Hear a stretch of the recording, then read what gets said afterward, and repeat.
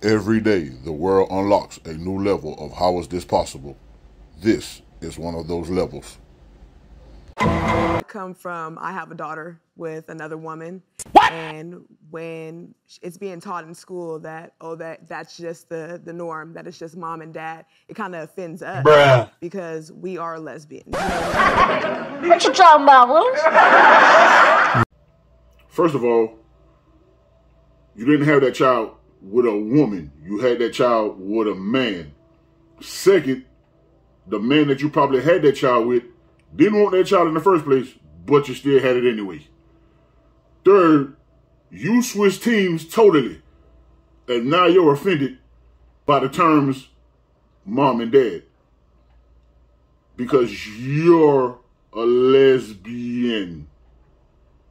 Make that make sense. Fellas, stay up.